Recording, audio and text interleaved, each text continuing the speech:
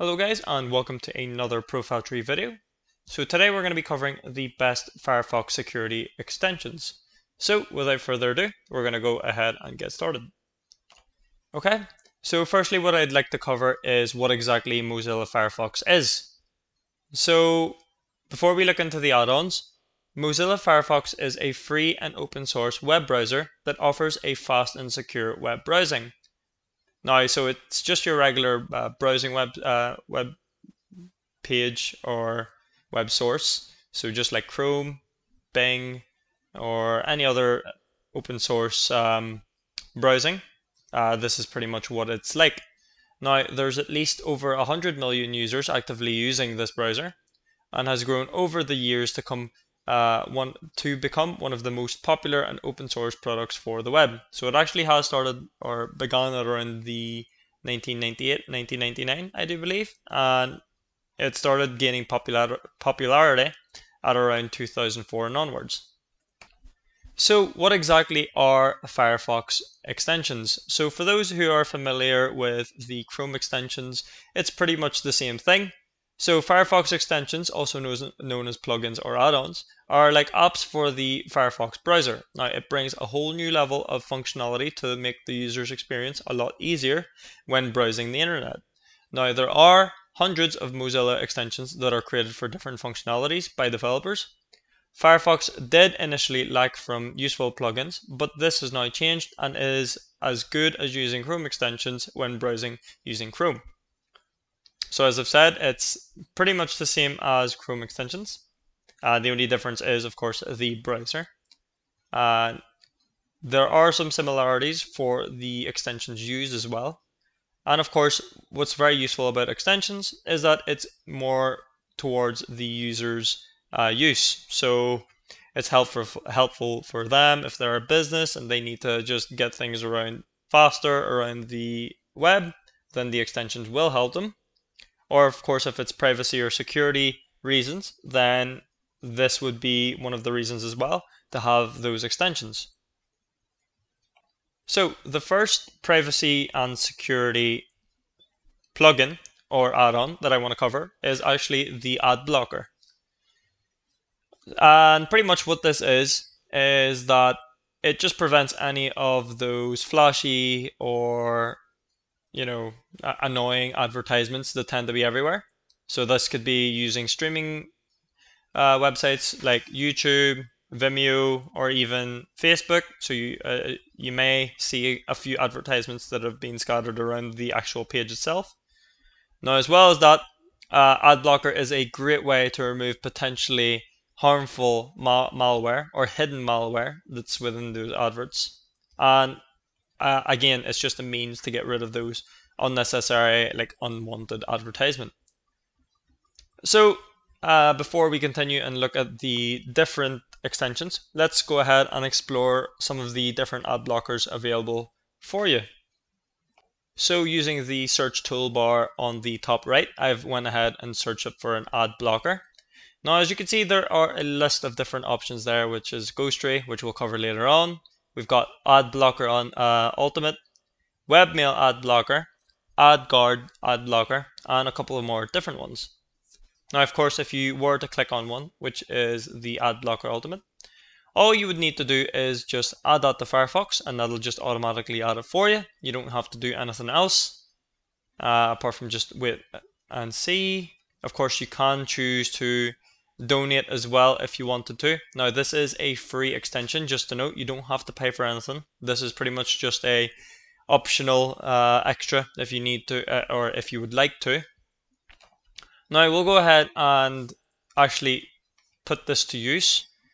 So here is one of our websites here for which is called Conley Cove. Now, as you can see, there's meant to be a couple of advertisements showing here, but it is being blocked by our ad blocker Ultimate. So it's actually blocking two advertisements. Now, if I do go ahead and disable filtering on this website, and I refresh this, so the ad blocker is now not active for this website. It will bring up some adverts. So as you can see, there's an advertisement there below, which is called Valiant, and it's actually just playing on the background there, or just it has a little block here on the bottom. Now if I go ahead and enable the filtering for this website, as you can see, it completely disappears.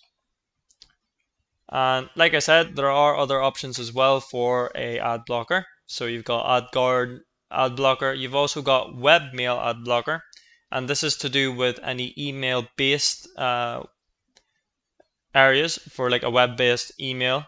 So it's used for Gmail, Hotmail, Outlook, and Yahoo. It's pretty much just to get rid of those adverts.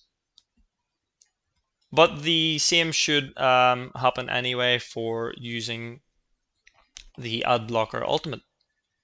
So that's pretty much what that is in a nutshell. It's very easy to use. All you need to do is just click add on to the Firefox, and then you don't even have to do anything ridiculous to get this add-on working, which is a good thing about these extensions. But anyway, we'll go ahead and move on to our next add-on or plugin. So our next one here is LastPass. Now this is another popular one to use. This is great for some companies as well if they want some employees to access some of the same accounts. And as well as that, LastPass is also great for storing some sensitive information. It could be like your social security number or your national security number. Or as well as that, it's just to store your bank details, just bits of information that you would use on a daily. And what's also good about using the LastPass is that if you have multiple passwords, of course, this would be a great way to store them. So this is your passwords and usernames.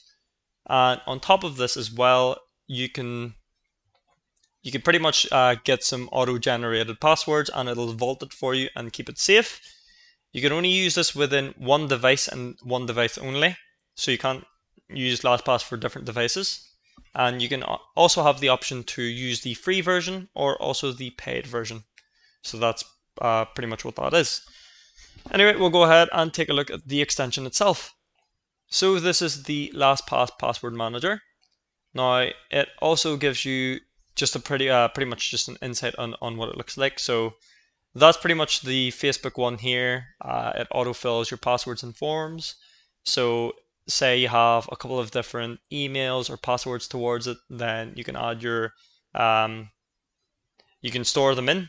So of course it can be confusing, especially if you have multiple passwords and you have them in different layouts. Even if you have the same password but it'll be in different layouts, you can tend to forget it and get locked out of your own account. So it's always good to have a backup, which is the LastPass, which holds it in for you.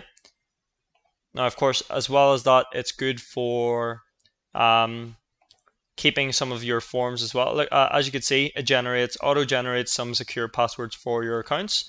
So depending on how long you want it to be, you can have it within a 12-character length all the way to like a 20-character length if you wanted to.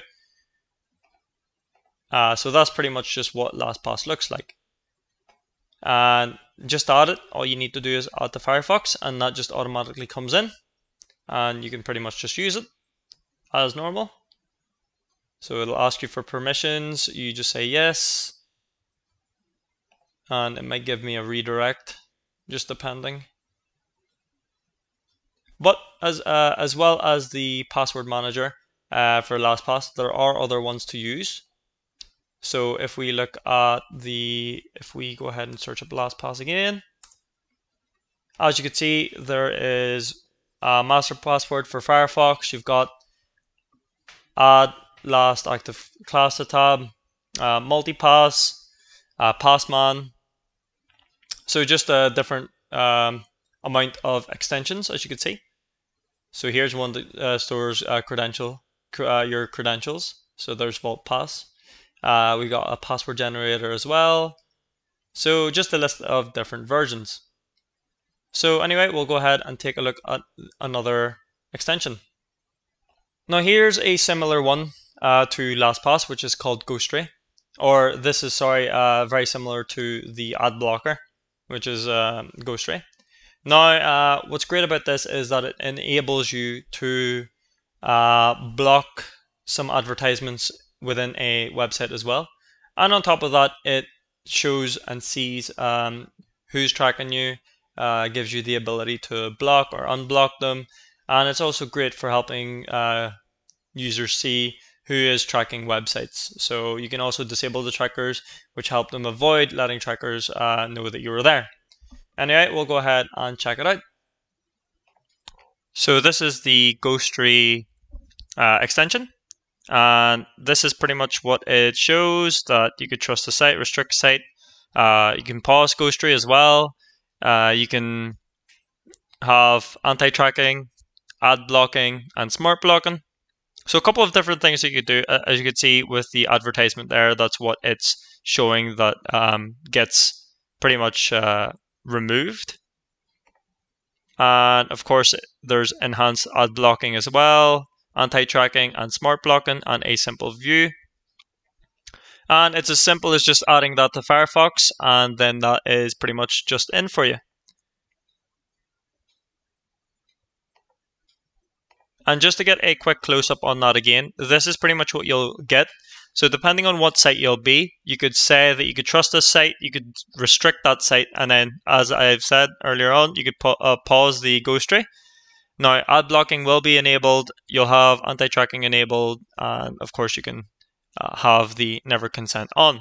So that's pretty much what the Ghosttree is. It's pretty much similar to the ad blocker, but times 10. It is a little bit better to use, as ad blocker is just purely just blocking ads, but this is blocking other bits as well as tracking the, just to see if you're getting tracked.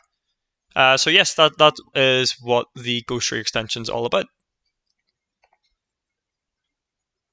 Now here's our next one, which is SiteJabber. So this is a trusted security extension. It displays a small red, green and yellow icon. This helps the user determine where it falls on the rating list for the site. The icon lets users see a display that includes a summary of the site. Users can find detailed reviews on that site and can leave a review if they click on it. So we'll go ahead and check out this extension. So this is what it looks like on the actual or for the add-on. So what's great about this is that you could actually rate and review on every site. So this just makes you sure whether you can access that site, and it basically, as it says there, you can avoid scams. You could have pretty much a detailed rating. You can also ask questions about any site as well.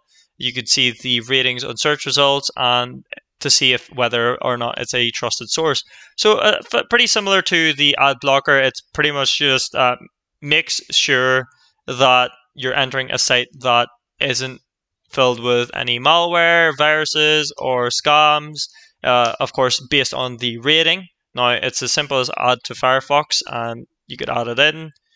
Now, as you can see, it's added now. If I use this for Connolly Cove and use the extension, it gives us a rating bar here, which I'll actually show you now. So here's an example I've picked out for YouTube. So as you can see, it has a community rating of 3.5 out of 5 with 1,333 reviews. And as you can see, they've got 16 Q&As as well, questions and answers. And pretty much just gives a detailed look over the actual website. Now, of course, some sites will have reviews, some won't. So just make sure you double check them just before entering that site. But yeah, that's pretty much just what the SiteJabber is all about. Okay, so in conclusion to that, users can always alter the site using these Firefox extensions to their advantage. They can consider what to blacklist or whitelist. Again, the primary goal of an extension is to change and improve the user's experience. These extensions in particular allow users to have full control of their privacy and security. So yes, folks, that's pretty much the height of all the different extensions you can use. Now, do note this is just a foundation of what you can use. These are a few examples of the extensions you can use and how you could use it to your advantage, especially when you're safely trying to browse the web. Now, I've not said that this is all of them. There are plenty more to look for in the add-ons page of Firefox. So just be sure to look out for them and check out what's featured. Have a look at what you will actually need for, say, your business or yourself as an individual, and overall just a extension to protect you for your privacy and security. Anyways, folks, that's all I have for you today. If you guys have any questions at all about the video for today, please do let me know in the comment section below. But other than that, I'll see you guys for the next one. Thank you very much.